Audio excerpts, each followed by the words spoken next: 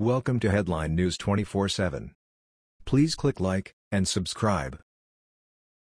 Breaking: Air Force One just took sharp detour to celebrate massive victory. As the world is busy watching in awe as President Donald Trump and North Korean dictator Kim Jong Un are meeting in Singapore making peace and ending the Korean War after over half a century, there are a few other things happening that are worth mentioning. According to a public schedule released by the President's office, President Trump will be busy visiting military bases in both Guam and Hawaii after he is done securing peace in the Korean Peninsula.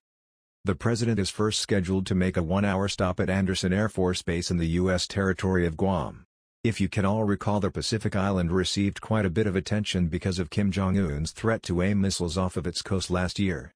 Something the dictator later decided wasn't a great idea and that if he did things wouldn't go that well for him. This would be the first time Donald Trump visits Guam since becoming president. After he leaves Guam, he is then scheduled to arrive at the Joint Base Pearl Harbor-Hickam in Hawaii, which is on his way home. It's not immediately clear if he will be meeting with our troops while he is there. This is indeed a great time for the world. Although President Trump is meeting with Kim Jong Un, the left-wingers are already taking him to task over this move by saying it's already a loss for the U.S. to attend this meeting. Although President Trump is returning with a signed contract which promises North Korea will give up its nukes. Here is more on this meeting via Fox News.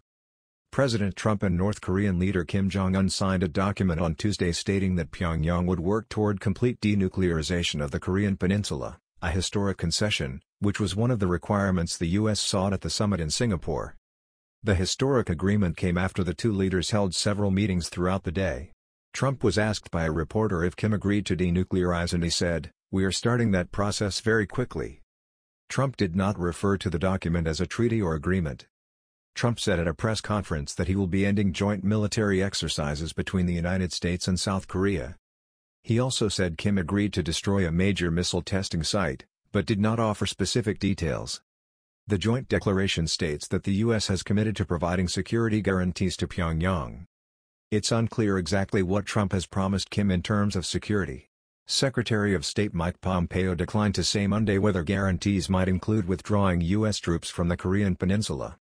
Colonel Chad G. Carroll, U.S. Forces Korea spokesman, said there has been no updated guidance on execution or cessation of training exercises. "We will continue with our current military posture until we receive updated guidance from the Department of Defense and/or Indo-Pacific Command," Carroll said. Trump appeared optimistic at a press conference after Kim had left the island. Trump told reporters that the remains of U.S. prisoners of war and those missing in action during the Korean War will also be returned. Trump said he asked Kim to commit to returning the remains and we got it. The president said he has received countless calls and letters from family members asking him to help them receive the remains of their loved ones. A reporter asked Trump if he would be willing to invite Kim to the White House and he responded, "Absolutely, I would." Trump was asked by reporters in Singapore during his final appearance with Kim on Tuesday what surprised him most during their meetings. Trump said Kim has a great personality and is very smart. Good combination. Trump raised some eyebrows when he said he learned Kim is a very talented man and loves his country very much. Kim, who was sitting alongside Trump at an earlier conference, said through a translator, "We had a historic meeting and decided to leave the past behind and we are about to sign a historic document." Trump said future talks will include Secretary of State Mike Pompeo and National Security Advisor John Bolton. The joint agreement said North Korea will hold follow-up negotiations, led by Pompeo and a relevant high-level DPRK official at the earliest possible date.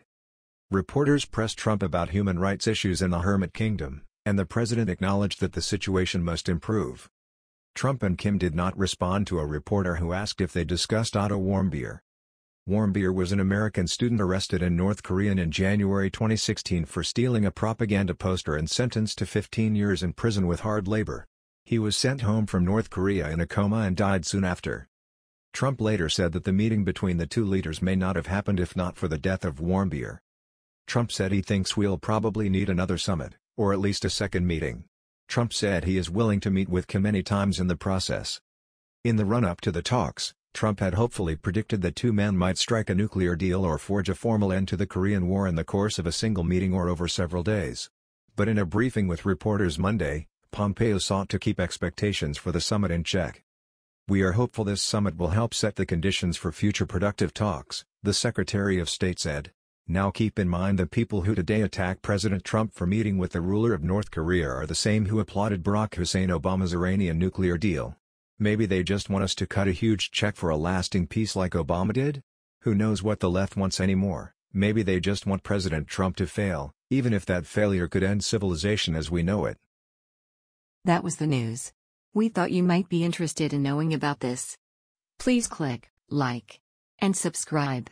Thank you.